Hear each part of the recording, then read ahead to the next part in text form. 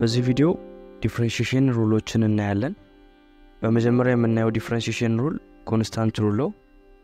f of x ይሆናል c የሚባል ፋንክሽን ቢኖረን c ማንኛውም constant number ሊሆን ይችላል። ከግራፉ ላይ ሁለት ፖይንቶችን ወስደን በማጠጋጋት ታንጀንት ላይን ወይም ዴሪቬቲቭ ፈልግ እስኪ።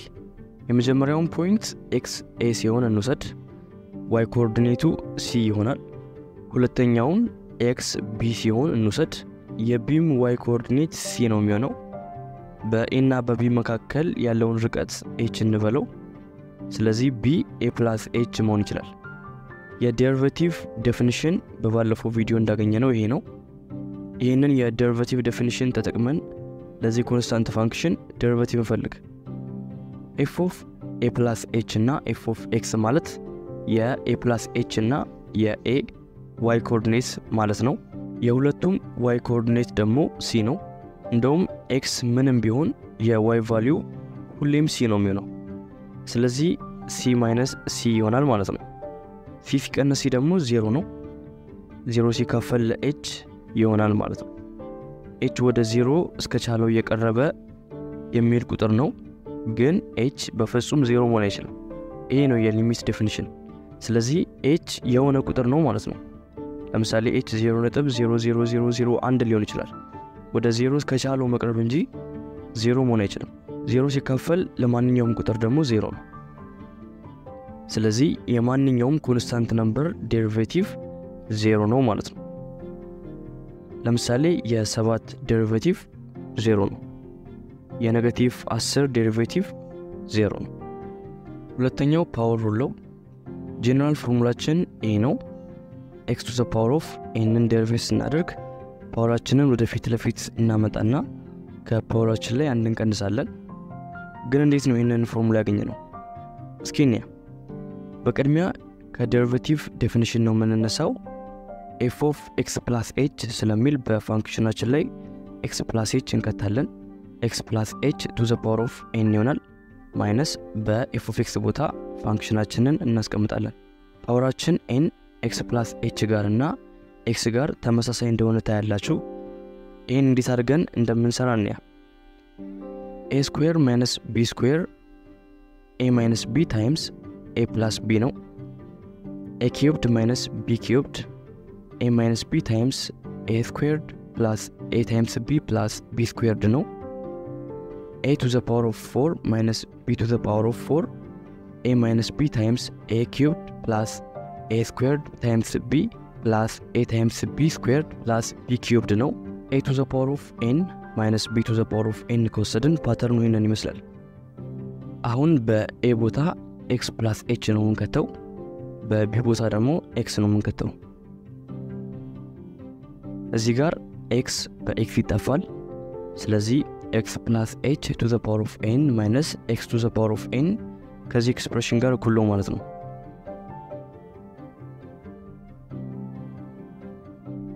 h በh ይጠፋል።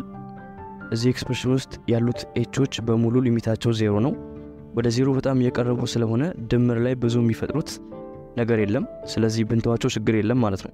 አሁን እዚህ ውስጥ h የሚባል ቫሪያብል ስለሌለን ሊሚት አያስፈልገንም። ምክንያቱም ሊሚቱን የምንጠቀመው ለh ነው። h አሁን ስለሌለን አንጠቀምም። እነኚህ ሁለቱ ተርሞች x to the power of n-2 times x ናቸው። x በውስጣዊነት ፓወሩ 1 ነው። ስለዚህ xን የጋራ ወስደን ፓወሩን x-2 plus 1 ማድረግ እንችላለን። x to the power of n-1 ይሆናል። አሁን እዚህኛው ኤክስፕሬሽን ውስጥ ያሉት ተርሞች ሁሉ x to the power of n-1 ይሆናሉ። ምን ያህል x to the power of n-1 ይኖረናል ካላችሁ n ያህል ይኖረናል። ስለዚህ ይሄን በሌላ መንገድ ስንጽፈው n times x to the power of n-1 ይሆናል። በዚህ መንገድ ነው እንግዲህ ፓወር ሩል የተገኘው።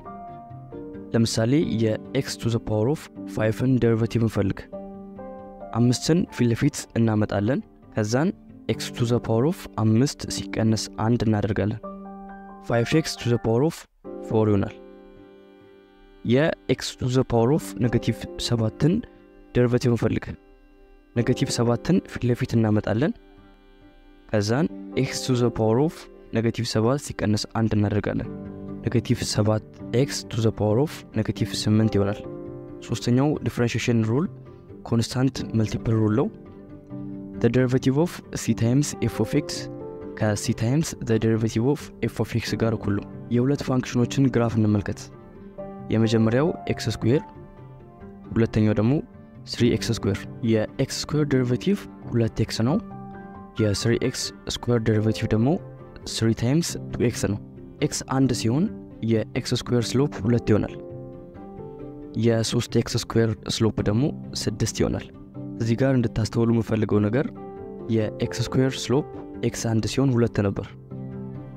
x ስኩዌርን በ3 አባዝተን 3x ስኩዌር ስናደርገው ስሎፑንም በ3 እናባዘዋለን።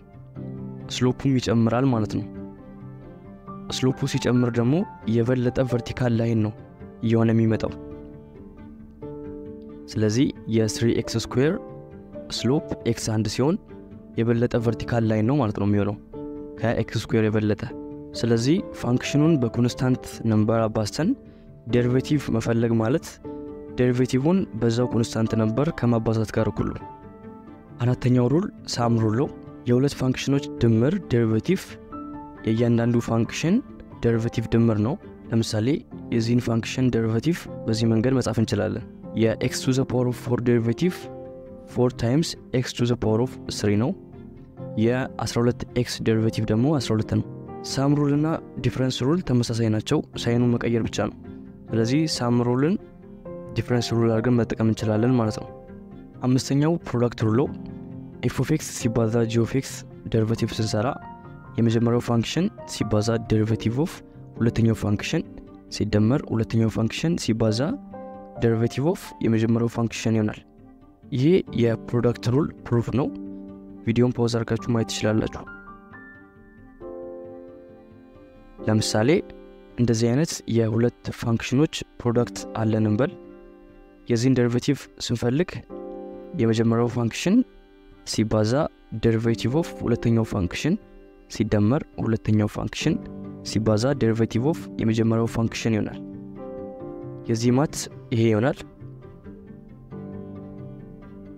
ሌላ ምሳሌ እንያ። የዚህን ዴሪቬቲቭ እንፈልግ። አሁን እንደሰራ ነው የመጀመሪያው ፋንክሽን ሲባዛ the derivative of ሁለተኛው ፋንክሽን ሲደመር ሁለተኛው ፋንክሽን ሲባዛ the derivative of የመጀመሪያው ፋንክሽን ይሆናል። የዚህ ማት እንደዚህ ይመጣል። ስድስተኛውና የመጨረሻው quotient ሩል ነው። የሁለት ፋንክሽኖች ዲቪዥን ዴሪቬት ሲደረግ የታችኛው ፋንክሽን ታይምስ the derivative of የላይኛው ፋንክሽን ሲቀነስ የላይኛው ፋንክሽን ሲባዛ the derivative of የታችኛው ፋንክሽን ሲካፈል የታችኛው ፋንክሽን ስኩዌር ይሆናል። አንድ ምሳሌ እንያ። የዚህን ዴሪቬቲቭ እንፈልግ። የታችኛው ፋንክሽን ታይምስ the derivative of የላይኛው ፋንክሽን ሲቀነስ የላይኛው ፋንክሽን ሲባዛ the derivative of የታችኛው ፋንክሽን ሲካፈል የታችኛው ፋንክሽን ስኩዌር። የዚህ ማትስ እንደዚህ ይመጣል። በቀጣይ ቪዲዮ የተለያዩ ፋንክሽኖችን ዴሪቬቲቭ እንዴት እንደምንፈልግ እናያለን። በዛ ቪዲዮ እንገናኝ።